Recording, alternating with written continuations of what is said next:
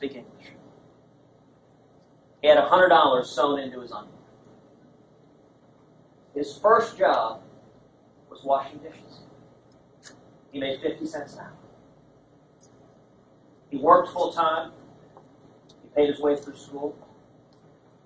He and my mom went on to start a small business. Today, my father is a pastor. He travels the country preaching good news. Amen.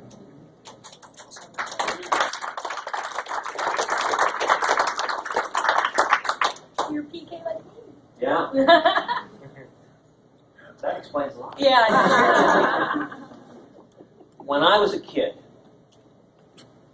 my dad used to say to me over and over, when we face oppression of people, I had a place to freeze.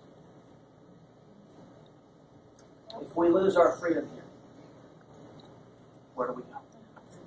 Stand and fight. Nowhere. Nowhere.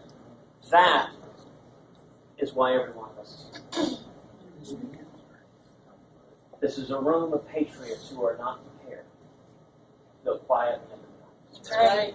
Absolutely. Who are not willing to give up on our children and grandchildren. That's right. Who are not willing to surrender freedom or one word of the Constitution. Amen. That's why we're here, and I just want to say to each of you, thank you. Thank you.